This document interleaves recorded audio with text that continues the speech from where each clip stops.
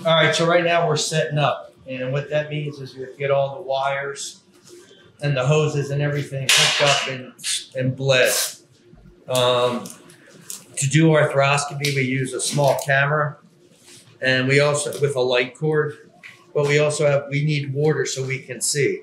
So right now, Sammy's setting up the water, and we can't start till the water goes through and gets bled. The patient's leg has been marked. You'll see my initials. We're going to do a timeout, which means we'll make sure we're doing the correct side and go over the procedure. And we do shave his leg so we don't get hair in the wound. So we usually have to read the procedure. And since I've gotten older, she has to make it big. There we go. We're doing a right knee lateral and medial meniscectomy, which means to remove some of the meniscus versus a repair. If we do a repair, we're going to do a bone marrow transfer.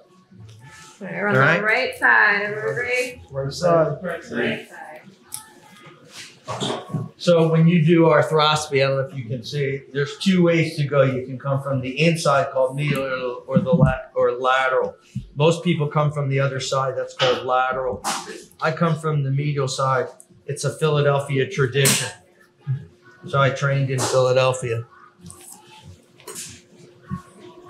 And before we start the case, we always give people local or fluid so that it numbs the inside of their knee so they don't have pain afterwards. And we'll usually give them a shot before and after the case. So on average, most people don't take more than a couple of Percocets with this kind of procedure. All right, we're starting. Everybody's happy? 11:03. 11:03, thank you.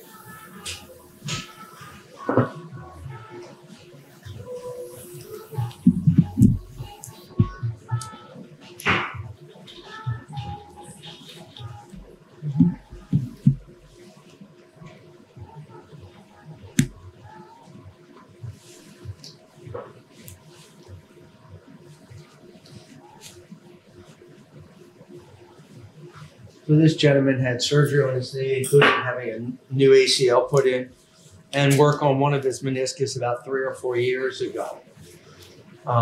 So most of this work is done with us just looking at the TV screen. It's kind of like playing a video game.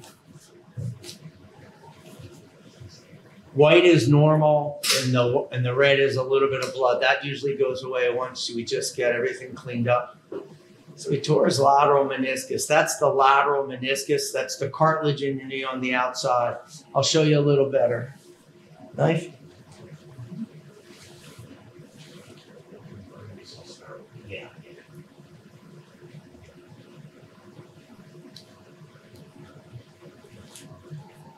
What?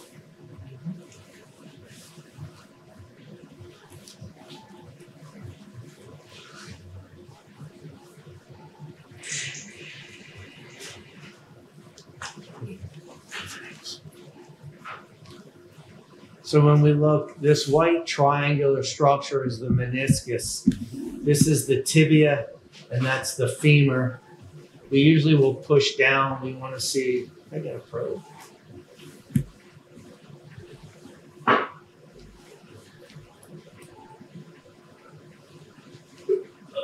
Thanks, sir.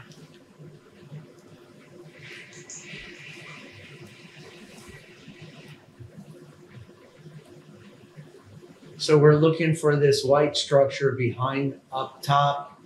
It's hard to see if I can get in there. This structure behind the probe, that's called the popliteus. This is what's called a radial tear, and they are somewhat repairable these days. Can I get the shaver? So before we get too far, we're going to go look at it and see if we can fix this. Only 5% of all tears are repairable. The rest, that we usually cut it out. So for most people, we just cut out the tear. In young people, we do try to fix them. The problem is you have to have blood supply to fix it. And the blood supply generally only occurs from where I'm pointing to about here. After that, there's usually not enough blood to fix. We're going to play and look at this because he's young and give him the best chance to see if we can make this heal. I don't know yet, but I don't know. It's a borderline call. It's some kind of a probe.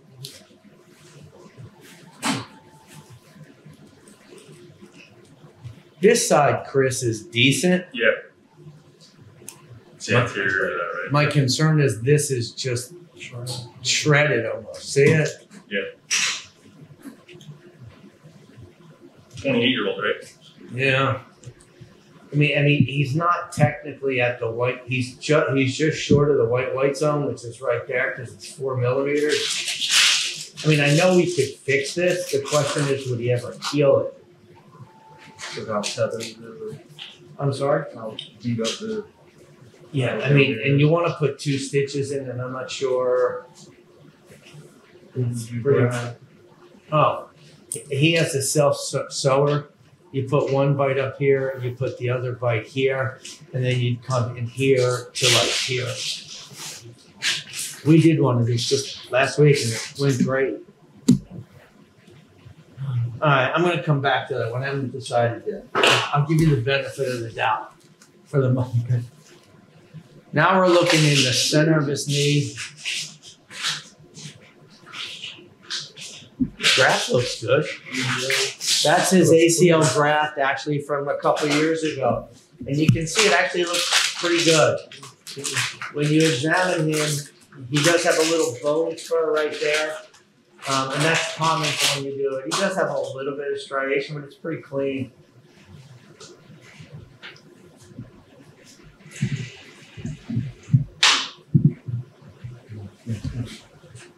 So this is the inside of his knee called the medial side. And this is the side that was fixed several years ago. So medial is definitely not repairable. A lot of times when they re-tear, grab the shaver, a lot of times when they re-tear, they tear where the sutures went in. So the peripheral part heals, the back of the knee heals, where you fixed. But they tear through the where the sutures were.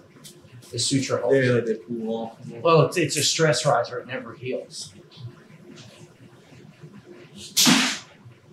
Right? Because you put a 2 millimeter hole through the meniscus and there's no blood supply, so it never heals. So they rip through there. But that's okay in the sense that you, so this device here is called a shaver and it spins really quick like a Dremel drill. It will only take dead tissue. It will not take things that are alive. I have a biter. Great. Please.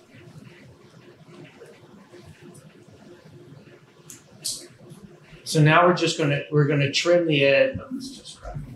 We're gonna trim the edge so that it doesn't catch again like a hangnail, hopefully.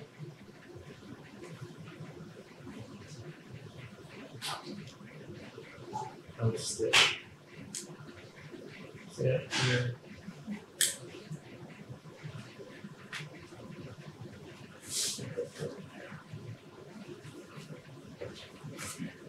We're going to switch sides in a sec. So what we did is we took a biter, which is an instrument that bites, and then we'll just take back this corner so there's no edge, hopefully, so it doesn't catch anymore.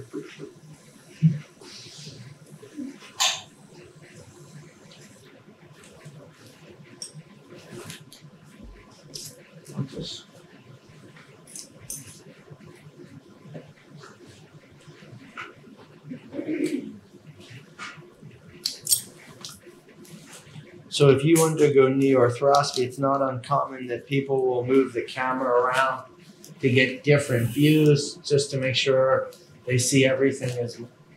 So the whole back heel, that's interesting. It is. That's weird interesting. So what we're talking about is this gentleman had previous surgery and this whole meniscus, you can see this is where he tore before. But this whole part of the meniscus is healed. So the whole back healed, he only retore up in the front, which in some respects is really good for him because that means the rest of his meniscus is intact. I wonder what happened. You know? It's kind of funny that just a tear. I would have a small biter. A small one. No, that's good. I mean, I would almost say it's a new tear, except I saw a piece of stitch. And again, I'm only going to just trim this a smidge so there's no edge.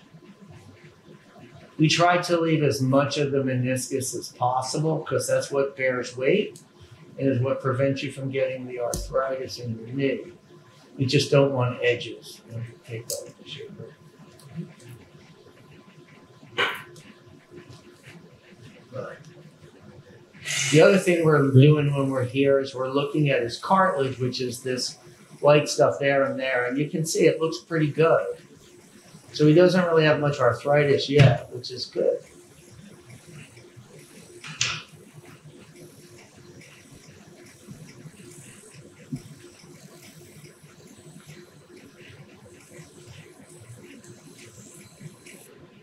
I need to take that back a little bit. I'm saying stuff come across the other way.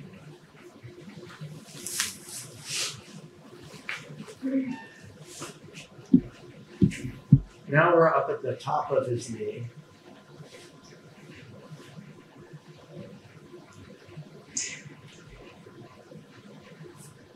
I get really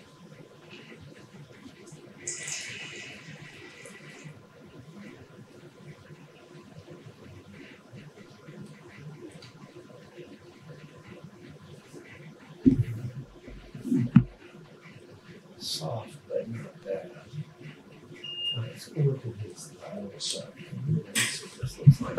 It looks nice.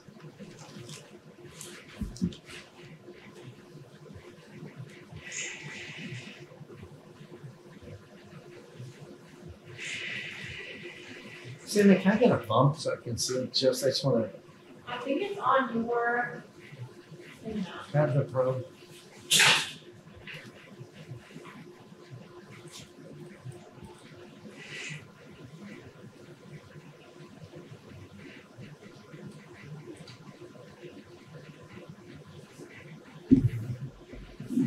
So looking at it directly, it doesn't look like the tissue is good enough to hold stitches, so we're just going to trim out the piece that's torn. I went through the previous incision. It's just so this instrument is only about 3 millimeters, and we're just taking out the little piece that's torn. We're going to leave everything else that we can.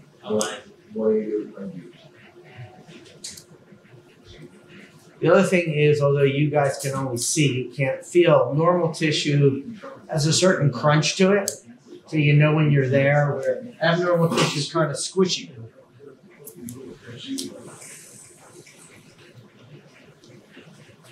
Probe. It looks like that's probably old. Yeah. If you look for the people on the camera, he's got some bone right here, which means that tear is probably old. And because it's been sitting and bent over for a while, it just eroded the cartilage a little. It's pretty stable. I want to leave him as much as I can. Got a slide up. The goal is to make it so that it's what's called stable, so it doesn't want to catch. But you also want to leave them as much as possible.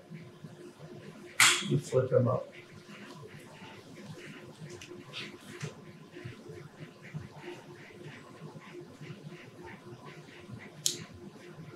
Okay.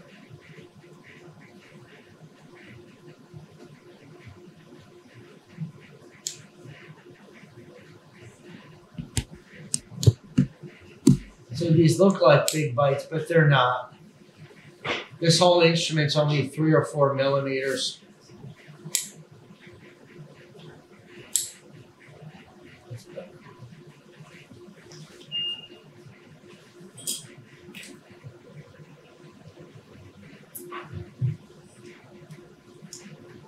This leg is intact. Most of his meniscus and it's so good. He examines, interesting. He's got, when you examine him, he's got a little bit of increased translation, a smidge, but he's got a really nice endpoint. It's like, boom, it doesn't move. Which means the graft's intact. Lives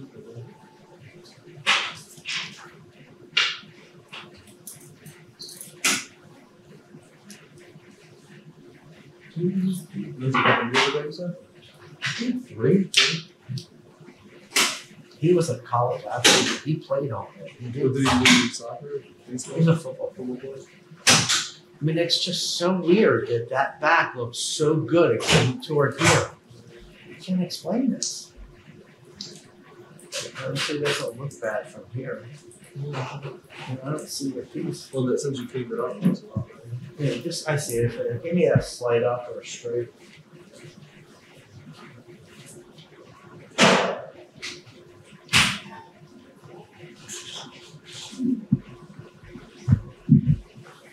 I'm gonna be done in a second. Just need to show you can get it a good way.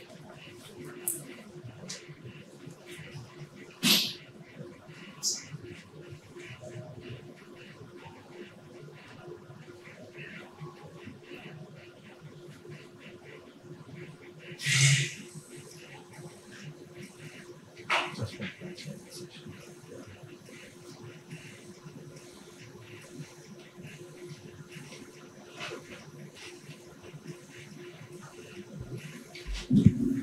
So again, this instrument is called a shaver. It goes back and forth or oscillates, and it will only take tissue that's damaged. It won't take normal tissue. And that looks better. All right. We're done. So he had a torn medial and lateral meniscus. He tore both of the cartilages in his knee. His ACL graft was intact, so we'll irrigate his knee and we'll close him with stitches. Most of the time they get closed with absorbable stitches via plastic surgery, and they don't have to have the stitches taken out. Table up. Sorry about that, Chris. It's all good. I couldn't, I'll be honest with you, it was No. pretty crappy. Listen, Yeah. you know I'm always honest. You know, if his medial side had held up, I think. I've never seen that actually. I've not really seen where the whole Noise used to do that, where he said that when you looked at meniscus, if you went back on them on 100 that were doing well, only 35% were actually healed and the other ones were retained. So that's what you see where it's partially healed, but it's intact. Yeah. But it looks like he tore the extreme through that one piece of an anchor. Yep. Yeah, you definitely saw that. Yeah. Right. So he probably tore through the anchor. Yeah. So this is a plastic surgery stitch. This is called a subcuticular stitch. Cut, flush. And so when we close the wounds, you can barely see the portals. And we'll just cover these with Band-Aids and some glue. And you can get this wet. And for me, in 2 or 3 days, you can shower.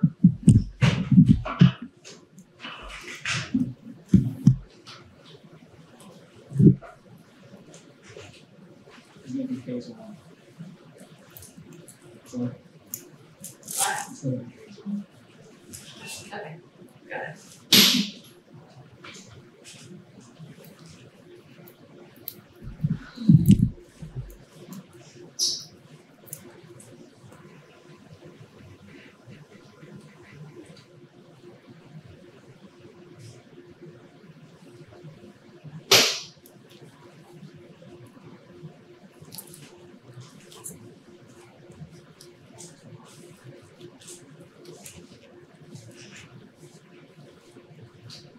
So if you look here, you can barely even see the incisions. And so this is what happens for arthroscopy. It's 2 little stab wounds.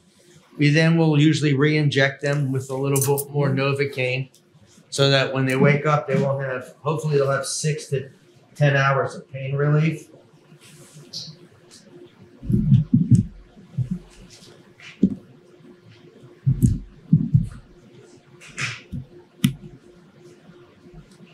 And the surgical tech usually will put on the benzoin and the strips and dress the wound. But we're all done.